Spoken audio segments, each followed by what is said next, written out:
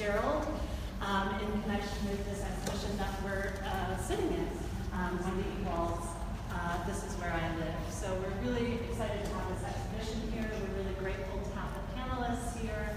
And I'm just going to turn it over to Emily. Thank you for being here.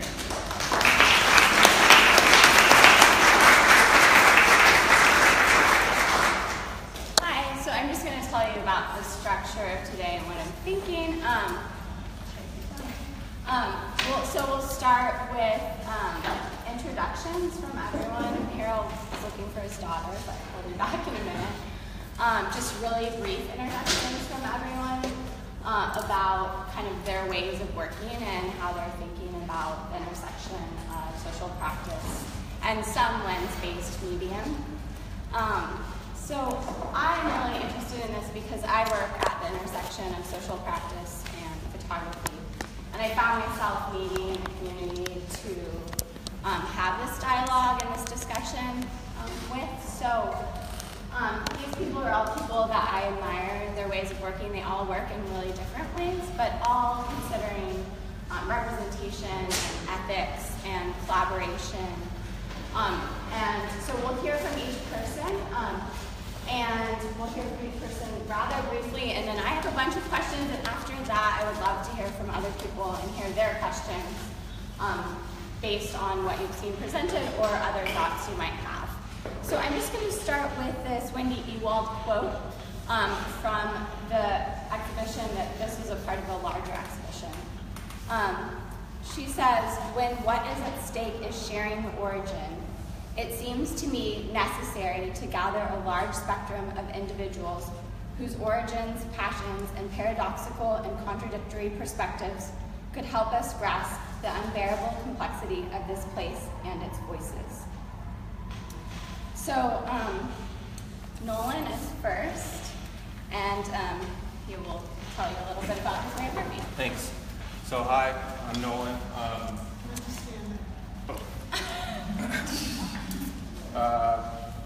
Okay. I guess I think about my practice as sort of an expanded photographic practice because I work in social practice and in public art and in various community-based projects, but photography is always a large element of what I'm doing. This first slide is a project I did about a book collection of children's books in a public library in Brookings, Oregon. And the book collection is there because of a Japanese man who's no longer alive named Nobu Fujita, but he served in World War II and he was a fighter pilot, and he actually dropped the first bomb that was ever dropped on the United States soil that happened to be outside of Brookings, Oregon. Later in his life he became a pacifist and reconnected serendipitously with some people from Brookings, which started a relationship with the town, and eventually bequested $1,000 of his own money towards a library collection that was to be of children's books about other cultures, and the idea was that it would be an educational resource so that future generations could potentially avoid acts of war. So I documented that story and the collection, which is still in circulation in Brookings, and then had an exhibition of photographs in the Portland Public Library and worked with librarians to curate a collection of books to be displayed with the photographs that were in line with the original mandate of the Brookings collection. How do we switch slides here? There's another project that I work on with Harrell and another artist named Molly Sherman. This was in a small town in rural northern France where there's the Matisse Museum.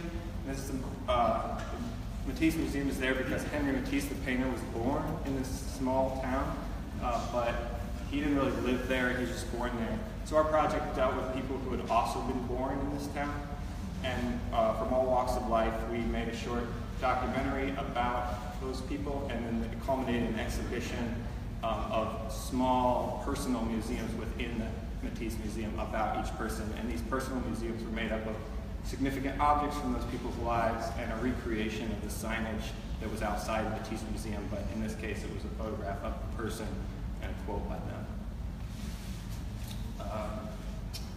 Yeah, and so that's a still from the video and the exhibition shot. And then I wanted to mention that when I was in graduate school several years ago, I was able to make a book and interview Wendy Ewald, which is the exhibition I was standing in. And I'm just going to pass this book around in case anyone's interested. And it's available at Publication Studio. Thanks. Work. I'm thinking about photography as a particular kind of lens for how we approach practice. So I've included two images to speak briefly with you about today. This first image is of Fred Wilson, piece called Nine Wars from 1995. And this, I think, encapsulates really most cleanly the way I think about the relationship between the photographic and its potential to essentially catalyze the way we represent or understand what's real. And so my work, if you don't know about my practice, is mostly interested in the politics of difference and how those affect our relationships to race within our various communities. Because I'm African American, my particular practice is centered from my position into the larger world, and so that will just give you just a little bit of a framework. So what I really love about this image, and the reason I'm using it as a segue into this discussion today, is that it uses sort of the photographic or the thing that we accept or understand as real with the objects that we actually encounter most often in society in terms of how we interact and think about race, identity, and stereotypical representations of Blackness within the United States. Images like this alongside, can I have the next slide as well, please? This slide here is a stereoscope card, a stereographic representation of and the caption, if you can't read it in the lower right corner, is Mrs. Newlywed's New Wench Cook. Wench would be sort of vernacular language for slave or prostitute, depending on the time period and location within the world in which you are reading and understanding this information. And this, to me, is another signal for how the photographic reaches into the way we understand and perceive what is real and how we accept and understand who we are. So my work is sort of a constant navigation between public representations of race and identity and the private ways in which those get sort of, what's the word I would choose here, Emily? Processed maybe, or digested, and then sort of regurgitated back into how I might form or build a practice that tries to understand all of those things. So my work is sometimes socially engaged, often community-based in projects like the project I work on with Harrell, or Patty, or Emily in different situations, and also Julie's daughter, Sophie, we have a project we did together. And then I also have a studio-based practice that navigates these ideas in a much more personal way.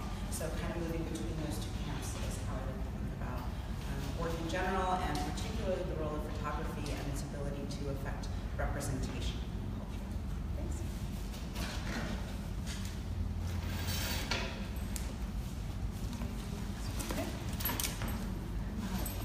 Hi, and I started a project about 10 years ago called Hello Neighbor. And with Hello Neighbor, I asked, basically I was trying to make children in gentrifying neighborhoods, especially my own neighborhood was where the idea began. I live in inner North Portland, and make them feel comfortable and valued and engaged in their own neighborhoods as it was rapidly changing. So I thought of a project where they would meet and interview their neighbors, and then I would interview every child who was part of this project. Well, Caldera is a program that I worked with for a long time, and they backed me and got a grant from the NEA. So I ended up with one, the idea was small to begin with, but I ended up with their support working in 11 communities across Oregon. I've continued that kind of work for years and years. Some of these were made into large-scale photographs, not unlike Wendy Ewald. I always call Wendy the mentor I've never met, and I've always been incredibly grateful to her, because when I started first doing photojournalism, I started at Willamette Week and I started writing on my photos. I think I didn't discover Wendy's work till much, much later in my career, when an assistant I had said, "Oh, you are inspired by Wendy Ewald." I'd never met her and never seen her work, but then her work started validating my work, and I started to be able to tell people more often, like, look, kids can do this, because oftentimes kids in photography was not something people would readily buy into. And so I've been working really strong, quite a bit with children for over 20 years, But now my work has expanded into doing projects that are still collaborative, but with more community base, a broader community base, I guess. And so what started as Hello Neighbor, so on the left is Michael Fletcher, and if you can't read the text, it says, "I wish we could have a community fair / barbecue. Remember the ribs." And so he was 11 when he was in the project, and he was one of our my favorite kids. Anyway, he interviewed a lot of people, and he had a large-scale banner made. Forward to February of this year, and I'm still friends with Micah. I still know him as an adult. He's a student at PSU. And now he was part of a project I'm still doing, called Messages to a President and Messages to a City. So I set up a photo booth, photograph people, and hand them a print. They write a message to either our current president or the city, depending on where I am and what I'm doing. So I photographed over 700 people so far. So this was his, since November, and this was his message to President Trump in February. What is interesting to me, especially about not only this collaboration that spanned 10 or 11 years and watched him grow from a child to an adult, is that he's also the person who survived. If you know about the Max incident that happened at the end of May, he's the young man who stood up against injustice and was stabbed, but he's the only survivor. So that's that story. And I just continue to do my work in the community, and it's called social practice. I've always called it community-based art, but I fully embrace everything everybody's doing, and I'm super happy about it. So thank you. And I just wanted to ask everyone to continue to speak loudly, because we have coming from the outside beer cheers. So it's particularly hard to hear. So just speak with gusto. More beer equals more cheers. Thank you. Okay, that's me. And the images are kind of small. I guess it's not going to help much standing on because I'm short. So I'm working a variety of mediums, sorry. Could you introduce yourself? Yeah, my name is Patricia, Vazquez, sorry. And I've been in Portland for like 6 years, but I'm originally from Mexico City. I guess some of you can see the images. So I'm originally from Mexico City, but I've been working in the States for a number of years and in Portland for like about 6. And I don't identify as a photographer. Actually, my work is not, that hasn't ever been a medium that I've used. But I have this video, and these 2 images are from, one of them is from a video I did a few years ago. And the other one is from a project that came out of that original video project, and I'll explain a little bit of the relationship. And I use these images because I feel like they, even if I don't identify that either as a filmmaker or as a video artist, even if I use video as a medium to do my work, I feel like this project particularly gave me a lot of information to think about some of the issues that I've been exploring through later projects. And one of them is representation, which is me whenever we're using images. I have a history of being a painter and a printmaker, so images is usually like something that I use as a medium for social engagement. And the issue of representation is always there, and the way it relates to other issues like authorship, credit, gets credit about what we do, decision making, decision sharing, how we make decisions with people about what's shown and how it is shown, and circulation, because I'm also really interested in how images circulate in the world and opening a little bit the channels of circulation beyond the art world. And then another thing that also has been like a thread that I've been exploring a lot is reciprocity, because in doing image-based work, whether it's even painting, video, or photo, with people that do not necessarily have the same amount of privilege or access to resources in society as we do as artists or as educators even, there's an issue of social capital, like the kind of social capital I gain from, for example, using the history of undocumented woman who is the main content of this video, who's been in the U.S., she's been here, she came from Mexico years ago. So how does that look like in the kind of social capital capital that I'm gaining from making this work, because it's evident that she's not gaining the same kind of social capital, and she will never be, because just of the way society is structured. And I can't change that as a single artist trying to do my work, but I could be responsive and mindful about those dynamics. So that this issue of reciprocity has been in my mind for a while. And the way I started to think a lot about how to give back or how to share a little bit of that social capital is that that sort of response, the reciprocal response, for me has to be, in order to make sense and have meaning, has to be very site or context or relationship specific. And this also comes from like observing how in doing documentary work, for example, it's very standard for photographers, for example, to think, oh, I am taking images of, let's say, a marginalized community in some place in the world, and then the way I give back is by printing, making a print and giving it back to people, which is, I think, like a very nice, fine response. But when it becomes a formula, for me, it starts losing meaning, because it doesn't speak about the specific relationships that were built while doing that work. So I've been thinking a lot about how to actually bring that idea of reciprocity into the artwork, how to build it into it, not necessarily as an afterthought, but like bring it into the work as like a very important component. So one of the things I did with this work, with this woman, is that she writes a lot. That's something that she's been doing as a way to cope with the hardships of being an immigrant in the US. And so what we did after the project was I facilitated the creation of a book. So we worked together in making a book that compiled all her writings.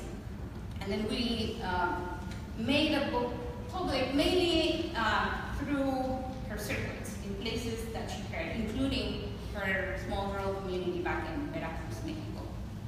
So this idea of like shared social capital and how to also using whatever access, whether it's small or big, to certain spaces and to certain resources, to try to make some fissures in there to open space for the people that I'm working with in projects. So that's just some of the thoughts I have in relationship to images and social engagement. Thank you.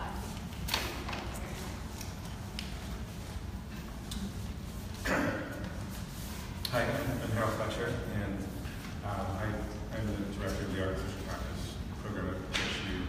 Actually, I think in one way or another, kind of collaborated with everybody on this panel over the years in various ways. A little louder, please. Okay, yes.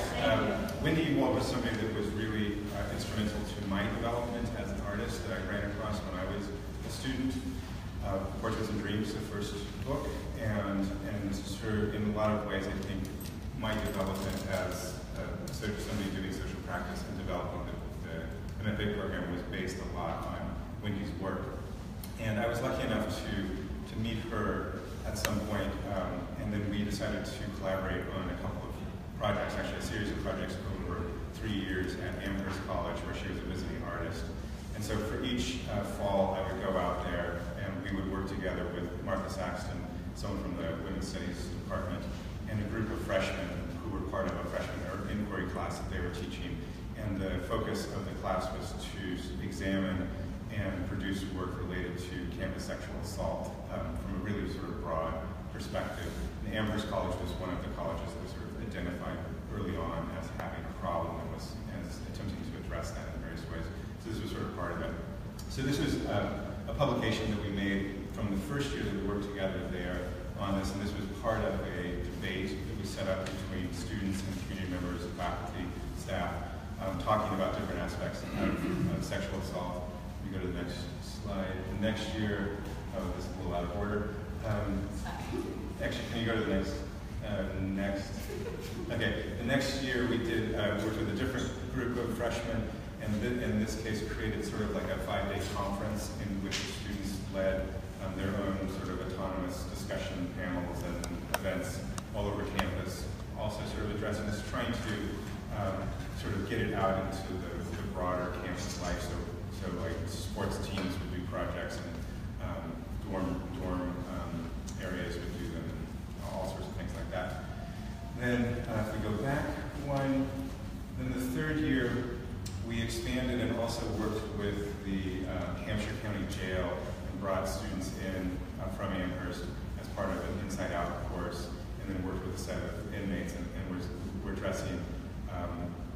those similar topics, but sort of with the intersection between incarceration and colleges and all those topics and how they're connecting and overlaps with that.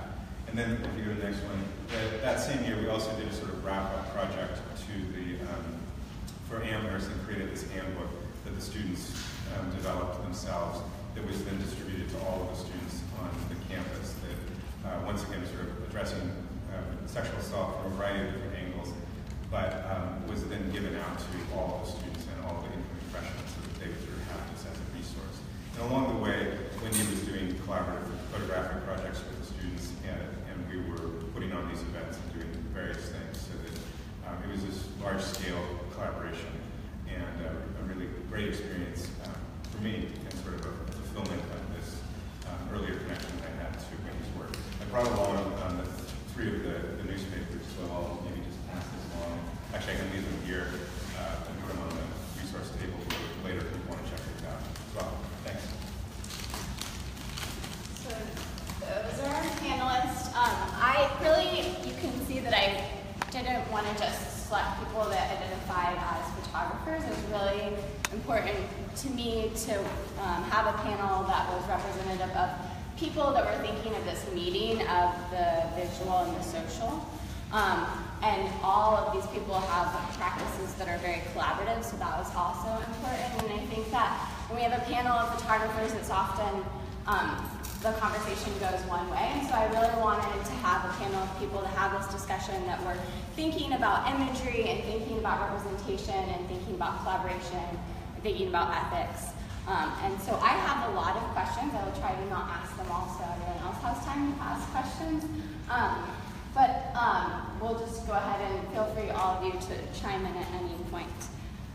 So I'm going to sit down for the questions.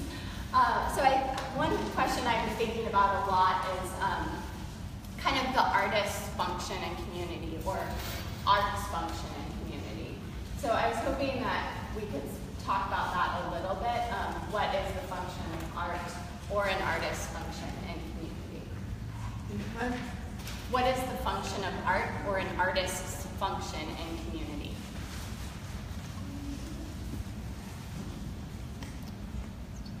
Who wants to tackle We've all decided. Well, okay. I mean, I don't think that there's any sort of like absolute to that, and we're single answer to that.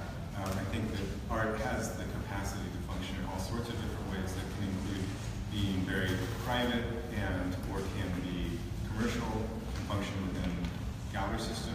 And then I think for some artists, they want to be able to use their work and their practice to collaborate and engage with other people. Partly because, at least from my experience personally and work that I've done with others, including with Wendy, I think is that it gives you a chance to learn while you're making work, by working with other people and by working in social settings that aren't neutral. I think that oftentimes we think about artists wanting to make their work in a studio, a sort of neutral studio, and then put it in a neutral gallery. And in a lot of the work that I've done, some of it has been in that kind of context, but a lot of the work has also been not in art context, and so it's a chance to sort of break down those barriers that sometimes exist between the general public and the art world. So for me, it's just a fulfilling experience to work in that capacity and to be able to share and create participatory collaborative projects. I don't think it's a requirement. I think it's an option that people can choose to do if they want to. But at the same token, any other job could be like that too. So you can, any profession can have participatory social engagement components to it. It's not just artists that have this as an option or potential responsibility. Do you think there's also a particular kind of fluidity that artists are able to sort of engage when working within communities, especially communities that have expertise from like really broad-based different sections? Artists have the ability to kind of move in and out of these communities in ways that can sometimes build connections that may not formally have been there. And so sometimes it's less about you, the artist, and more about sort of this relationship of trust you're able to foster or build. I think that is one really powerful way that an artist can work. And when I contextualize that within sort of the larger, broader field of photography, that takes on a different kind of meaning as well. Because photographers, if you think of it, sort of like the most traditional way that a photographer has engaged in a community, you're always there, but sort of your role can be more or less visible depending on what you're trying to achieve within that space. So with Wendy's work, for example, she's really sort of centered, right, from this process, but she's still present. And in a lot of ways, I think there are a lot of really strong parallels between that and the way we've seen photography as a field develop over time. It's the 30s or so, 1830s.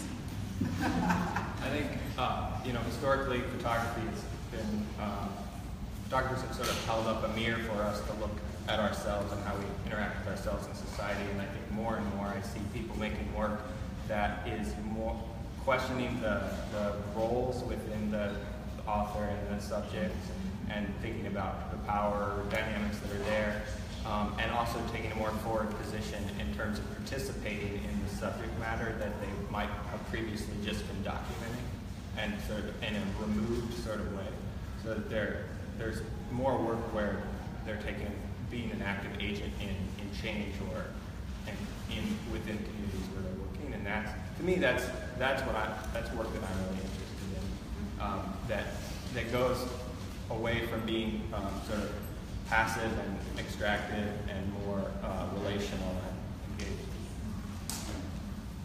And I would just say what I love is seeing people engaged in a way that affects not just the one person, but the broader community. So for instance, when with Hello Neighbor, a lot of people would say, well, how does a child identify which photograph they took that's hanging publicly in a space? I'm like, all 15 of them think they took it, and it makes them feel very empowered to know that 15 children photographed one person, that one person is on a wall, and they all feel a part of it.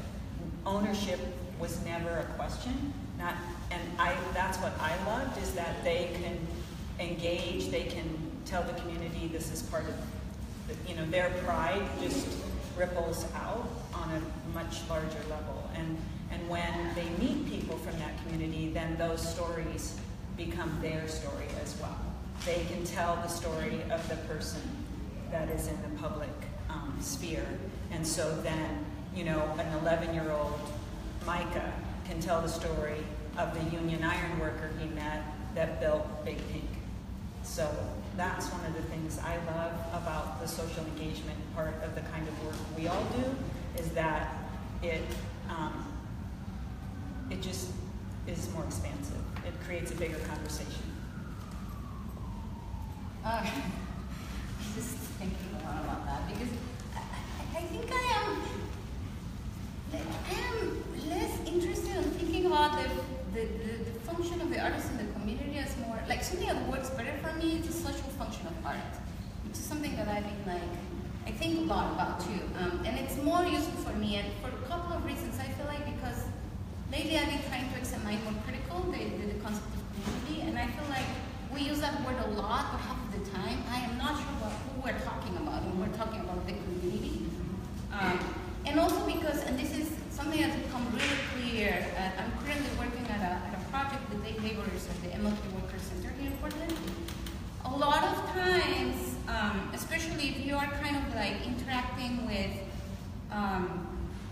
nonprofits or community-based organizations and the community itself, I feel like there is this expectation that the work that you're going to do, it's going to create these, it's going to reinforce certain images about community, about being harmonious and being homogeneous and lack of tension, which I am actually not interested either in, because I feel like I'm much more interested in looking at the individuals that make part of that community and what they bring into creating a collective, and seeing the places in which they might agree and see the places in which they might disagree, and me as an artist being also kind of an active participant in that process of disagreement and agreement. So that's why I was struggling a little bit with the question of oh, yeah, I feel like lately I've been thinking thinking a lot about, like trying to stay away a little bit from like thinking about community, but more about the social function of art, which for me also expands the possibilities about what art can do. It can be about one person, it can be about a group of people, it can be a group of people that are not pre-identified as a community, or it can be with a group of people that are already identified as a community. So that's just I think that's great. I mean, I think it is so important to think about what do we mean by community, what community, and there is that, like, I think so often, especially in documentary photographs, there's like, those photos often show the disharmony, and then community-based art is like often like reflective of harmony. So yeah, it's interesting to think about. So also on that, to speak to Patti about like how do you integrate reciprocity into the structure of a relational project is one thing I want to talk about, and also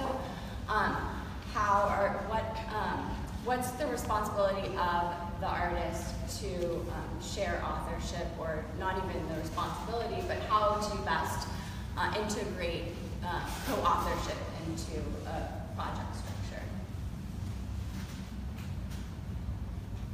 What was the first part of that? I'm just thinking about structures that lend themselves to a reciprocal, have a reciprocal nature, that are reflective of the work that you want to do, and also structures that share authorship and what's important within that. So it's kind of two. You can respond to whatever. Or none of them. Or whatever. I don't know. It's a great question, and it's one that I'm hesitant. I know I don't have a definitive answer. I think it's something that my mind changes on daily. Like a structure within building projects within pre-identified communities or self-identified communities, I think is actually kind of tricky territory, because part of that is assuming authorship or understanding of a place you may not in fact understand, or your relationship to may be regularly changing. And so I guess the best way that I can respond to that is that remaining really open and aware of those multiple changing kinds of components within the environments with which we're working seems to be really important to me. It's the same way I think about education in general. It's really the same theory that drives the way I think about being a practicing artist in general, and I think we'll get to that based on some of your other questions. But it's a really great question to continually ask myself, I guess is what I would answer that. I think it's in some ways about creating a loose enough conceptual structure or form that within which various people who are participating can find a voice or agency within. I think of your project, Emily, People's Homes, which is a project that I participated in last year, where Emily and a collaborator identified a group of, or selected a group of other groups of artists to work with individuals in the community, some of the older homeowners in Portland. So it was like these multiple layers of collaboration. There was a collaboration selected more collaborative pairs who were then collaborating with people in the community. So, and the structure was very open and dialogue driven, and I think that, for me, that really worked as a form, and cast a wide enough net and left opportunity for various opportunities to arise. Interesting, very nice.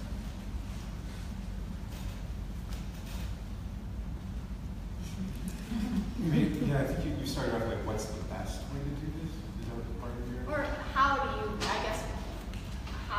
think about it? Would be a better way to phrase that question. Yeah, for me, I always try to deal with things situationally, and so there isn't really like a best practice way, and instead you have to kind of determine it based on the circumstance, people that you're working with, the context and conditions and resources and all of those different things, and then come up with a project that I think that there is a sort of like difference between levels of collaboration that can occur between an artist and a participant or a set of participants. But I don't think it's necessary to think that the best collaboration is the most involved one.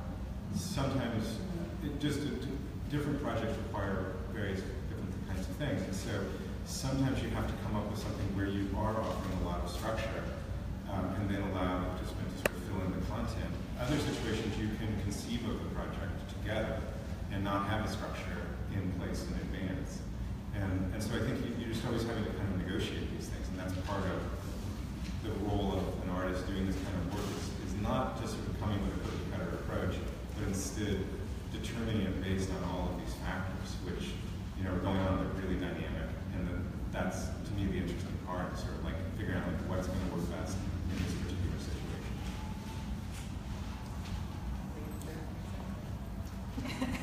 I don't have anything else to say.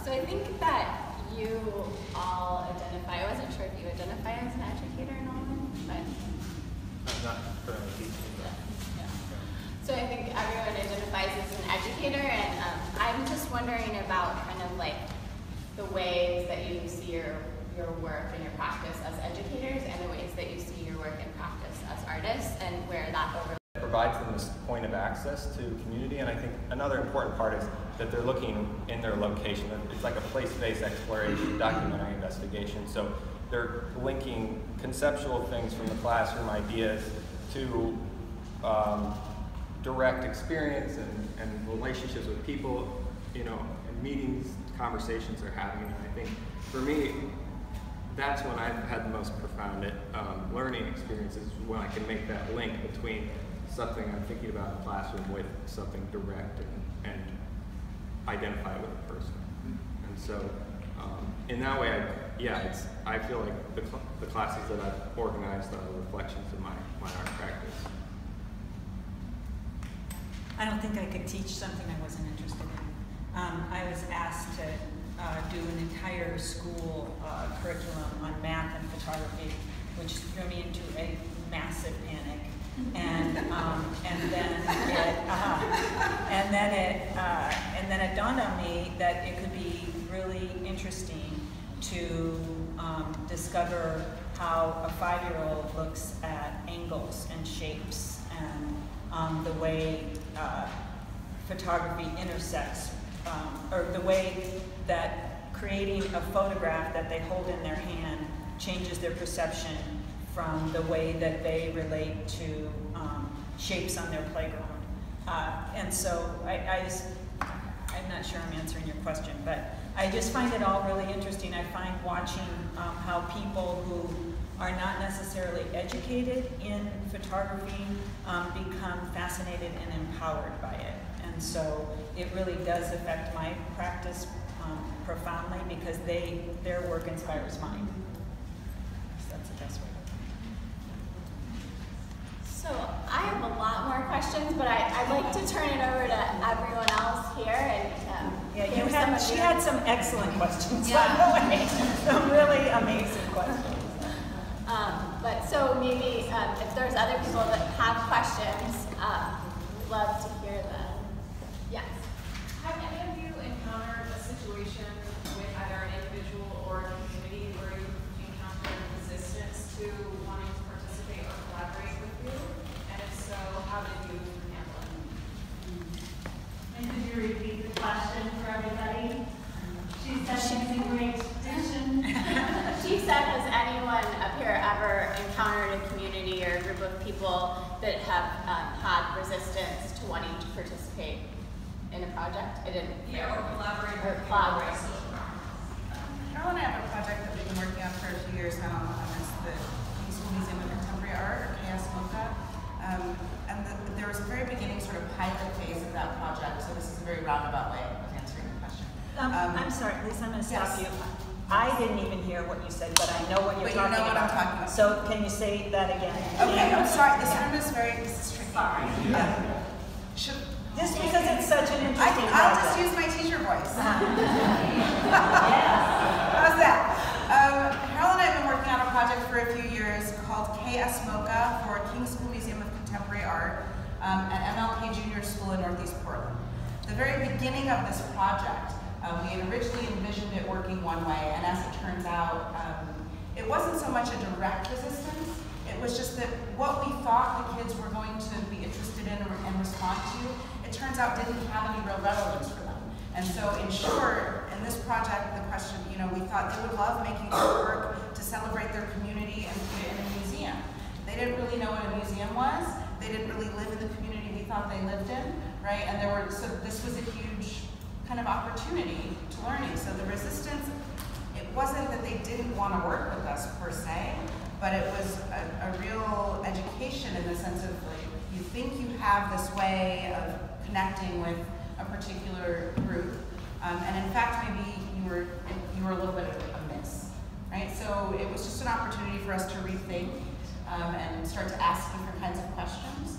And I'm very much in favor of sort of humility within the context of any project that I'm working on, and remaining humble does mean being able to always kind of come back and ask different questions.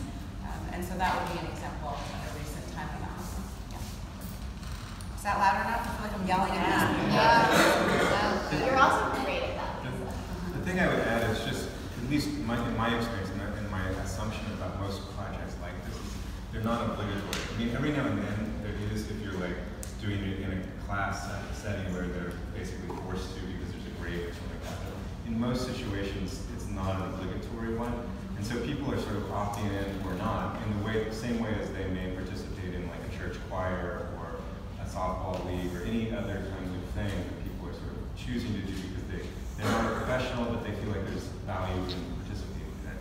And so I've definitely run across people who aren't interested in working on a given project, but because it's never been positioned like I'm trying to force them to, if they're not interested, I just don't work with them. And there's plenty of other people to work with. And so you can just find the people that are interested in working with you.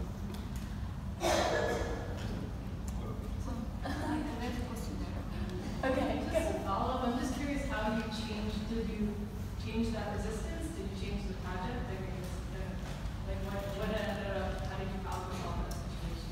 In that situation, we changed the project, but we did it by sort of trying to identify, well, who are we working? So it was really about understanding who our collaborators were, in a sense, within that community. We ended up changing the project, not dramatically, but just in a way that allowed a different kind of access and a different kind of learning to happen across the board.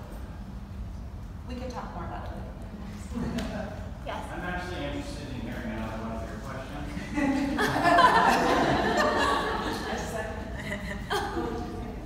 And there are two hands Okay. over here. Have a second. So go ahead and go to another one of your questions. We have a second. Oh, okay.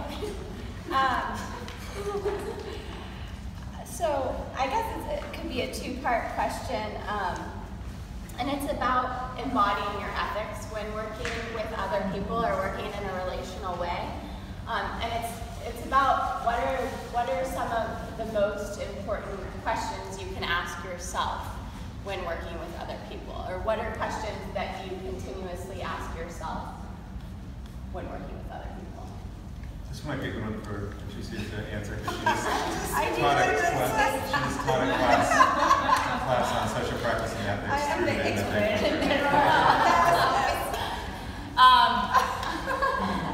Well, as been said, I just taught a class which I called Ethics of Engagement, which is looking at ethics and working with groups of people, or working with community, if that's what we want to call it. And let me just go back to the question, because what are some of the most important questions to ask yourself? I think what I, and Salty was one of my students, so she'll be my mirror here. Because something that I was trying to offer is that I don't, especially for art, I'm like a big defender of like art as a place to experiment and as a place to actually challenge conventions, even if those are ethical conventions. Because I feel like art is actually the only place where we can do that. You know that any other field, in any other discipline, we're disrespecting the field, we're not doing the work we're supposed to do, but in art we can actually push a little bit some boundaries, which I am really interested on when it comes to ethics. And of course, you know, we're not only artists, but we're also citizens of the world and members of society, so we have responsibilities to fulfill those. So that doesn't mean that we're left to the hook for everything. But we also have a little bit more liberty than any other person will, like any other professional, I guess, in another field will have. And for me, it really comes down to understanding our values. What do we care about? Because I feel we don't have a lot of time to actually analyze those and sit with those and understand, what do we actually care about and where those values are coming from. Are those things that we just absorbed from church or from family and we haven't ever questioned anymore if those actually apply to the work we're doing as artists?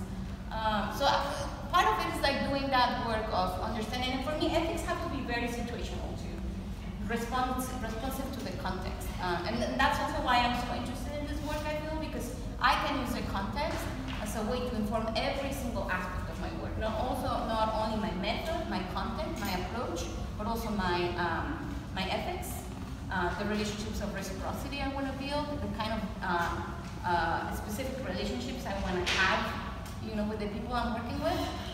So they have to respond to that specific situation and to, it's just because the kind of work I do is very relational, is very based on like duration and taking time to know the people I'm working with.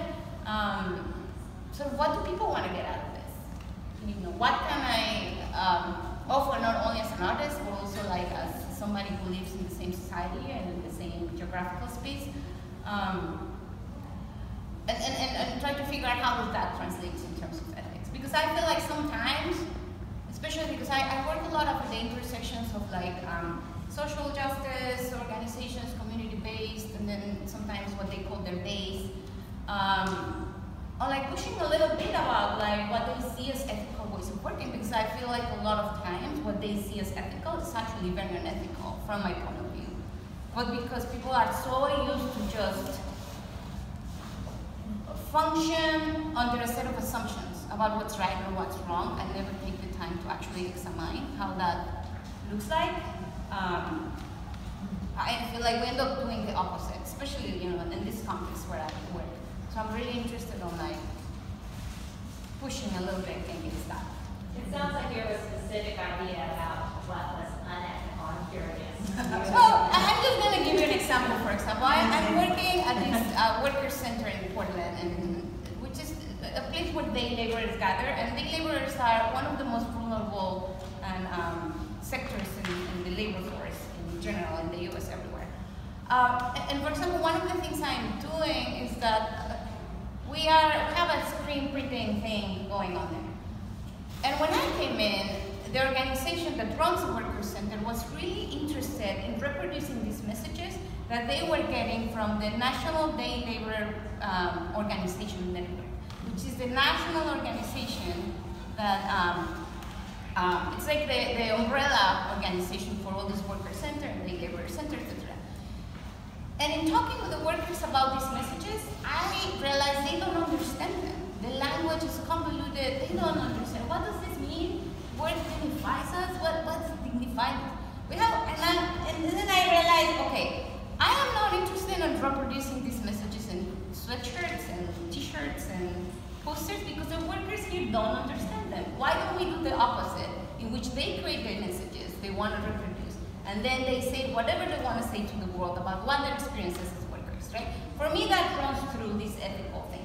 Because it's like, otherwise, we have kind of like a sweatshop going on here, where they don't have any decision making about what they do. They're just reproducing these messages that they're supposed to represent them, but they come from somewhere over there that they don't have really any connection to. So that's where I'm talking, where I'm like, I'm really interested in pushing a little bit, because for the organization, that's the right thing to do, because they are who represent the laborers in Portland and in the nation. But for me, I see some things there that really don't make any sense. So does that illustrate what I'm trying to state here? Yeah. So that's why I say, these things have to be very contextual and not based on a set of assumptions about how am I supposed to be doing this work, but more like about what makes sense, what kind of meaning I want to create through my work, and how do I use the ethics as a way to create that meaning.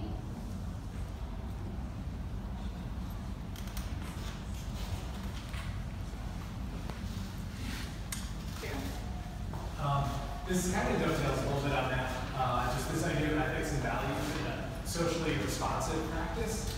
And I'm curious, and I can think of really specific incidents when a sexual assault on campus, or race in America, or messages to our president, where the values or what emerges from the people that you're collaborating with is maybe in conflict with the artist and the vision that the artist has. And I'm curious if any of you have experienced that, where what actually emerges in the collaboration is in conflict with your values or your ethics, but at the same time, it's a part of the community that you're representing. And I guess I'm curious if that's happened and how you navigate that in a way that also honors the other perspective.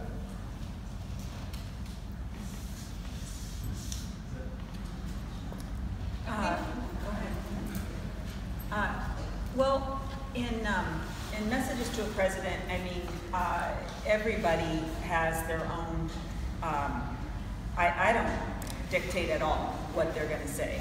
And so I'm not conflicted if that's what they, I mean, I'm just giving them a platform. Like, you have something you want to say, I want to hear it. And I'm really, I mean, because I've mostly done it in Portland, as you can imagine, even though I've really gone to a large cross-section of the community, a lot of the messages have been, get your act together in some ways. But then there's been a lot religious. There's been a lot of people that, I'm not a religious person, and so it's I just, if you want to say God bless him constantly, then that's, what you're going to say. So, I mean, it's not, there's nothing really, I have had to convince some people. They think you don't want to hear my opinion. And so that's been interesting, those kind of conversations. And I say, I do want to hear what you have to say. And then the exchange happens, through the portrait. Like, I'm photographing them and giving them a print that I hope they find valuable. And then they're giving me back words to pass on to someone else. And so it's always a valuable exchange, even if I may not agree with them or not. I was just going to say it really depends on how I think about that, and I'd be a different answer every time you ask me, most likely. In projects that are really more directly about race and identity politics, I have much less tolerance for things that take up too much of the wrong kind of space, because there's enough space being taken up by those ideas already. And so I have a different kind of resistance there, and at the same time, it's an opportunity to think about what I am resistant to. In some ways, I think if your work is not kind of undoing something in you a little bit, you probably haven't quite hit the thing that's right for you. Conflict should kind of be inherent, I think, in a lot of what we do and think about. To be able to think about ethics, I have to have situations that challenge my ethical positionality towards something. So briefly, I think that's how I would respond. We probably have time for just one more question. And you had a question earlier. Communities wanting or not wanting to participate. And, I think, it usually comes down to how you approach people, but mostly I think we edit ourselves more, and we inhibit ourselves when we think about projects. And so, I've always found that, the communities that I've approached they've wanted to tell their stories. And then, in our self-editing, I think, we also, pardon me, have to be aware of academics. And, there's a whole lot of the ethics that you all and we all think about. And we can very easily talk ourselves out of things because of some of the issues that are really important. And so it often prevents us from starting those projects. But.